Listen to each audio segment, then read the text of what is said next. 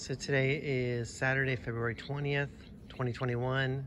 We're coming back from the snowstorm. As you can see, we still have a bit of snow here on the ground, but for the most part, it's really thawing out pretty quickly. So you can see we've got a lot of damage done. These are some of our Washingtonia palms, and honestly, I'm not really sure whether these are going to recover, but I wanted to point out, some of our bigger palms, like some of these windmills. So these are Trachycarpus fortunei palms, and as you can see, they are just doing fantastic. So we've seen a little bit of evidence of some damage from the cold. So a little bit of leaf burn on some of these fronds.